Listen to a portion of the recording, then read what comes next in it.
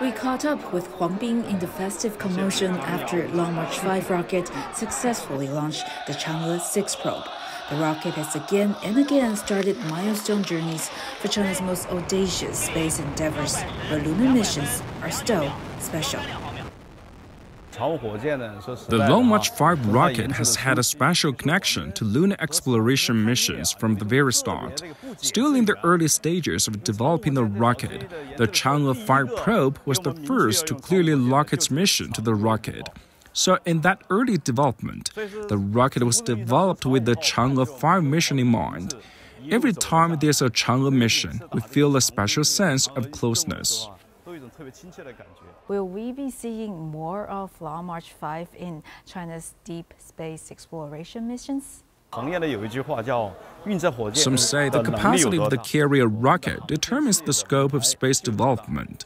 The Long March-5 rocket has provided more possibilities for future space exploration. Our rocket set up Tianwen-1 Mars probe.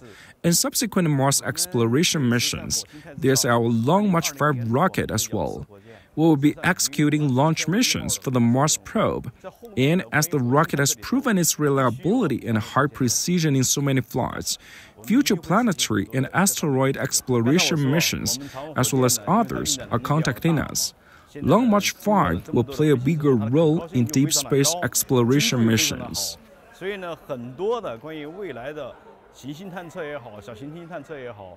know that the Long March-5 rocket is constantly being updated. It's doing many new things.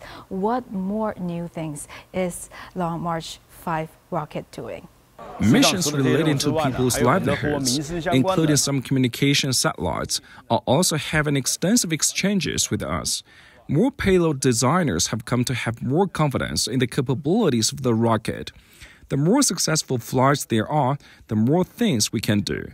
According to our current launch plan, Long March-5 has entered a period of high-density launches. From the middle of October to now, we have had 3 launches. In the future, this rhythm will continue, at least 3 launches every year.